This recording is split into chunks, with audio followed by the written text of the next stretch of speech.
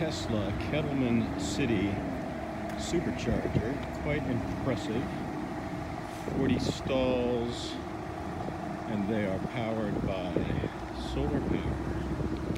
Here we are at the Kettleman Supercharger, and did you say your name was Paige? Is that right? Yes. And she is the lovely barista here at the Tesla Kettleman Supercharger. And she says that every single person that comes into her videos this place. So here it is. It's quite impressive and expansive, and there's all kinds of cool stuff in here.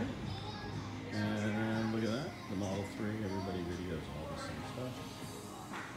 And this is some kind of information here about supercharging.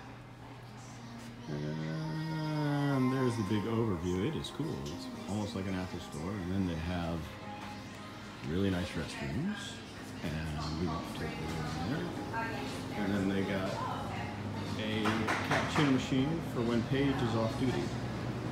And that's it. And they even have a little area outside for pooches and people. Okay. And out here you can see all of the many 40 superchargers. And we are done. Oh, here, wait, that's something. Powerwall, which we are getting one of those in red. And the solar panel. There are all of these solar-powered supercharger stalls, 40 of them in all. It's quite awesome, and you can see it's empty. And Paige, the barista in the lounge, tells us that this is has only been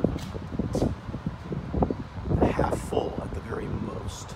So anyway, so here we go. It's been quite a bit of stall space here. Plenty of capacity. 3 cars right now out of 40 stalls. So there we go. The busiest I've seen it here at the Kettleman Supercharger. Inside, quite a few people here.